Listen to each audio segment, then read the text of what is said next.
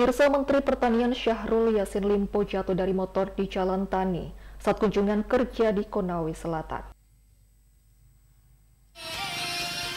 Menteri Pertanian Syahrul Yasin Limpo terjatuh saat menjajal jalan tani menggunakan motor menuju Desa Alebo, Kecamatan Konda, Kabupaten Konawe Selatan untuk menanam sorghum minggu lalu.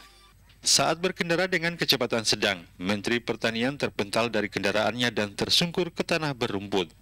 Para protokoler dan ajudan sontak berlarian untuk menolong mantan Gubernur Sulawesi Selatan itu.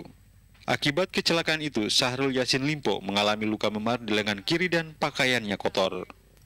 Kunjungan kerja mentan ini untuk melakukan penanaman perdana sorghum sebagai bahan makanan pengganti gandum.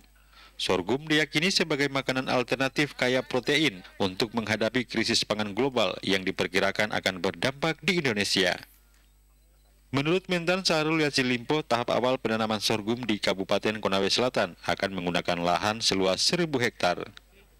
Mensubstitusi gandum yang selama ini kita makan banyak sekali, ya hampir jutaan kita makan gandum. Nah, perlahan-lahan gandum kalau bersoal karena kita impor, ya tentu saja sorghum menjadi pengganti. Menteri Pertanian mulai menggeliatkan program penanaman sorghum di sejumlah daerah. Sorghum merupakan jenis tanaman memiliki masa tanam 50 hari dan tanpa perlu perawatan lebih seperti tanaman padi. Dari Konawe Selatan, Mutarudin, iNews memberitakan.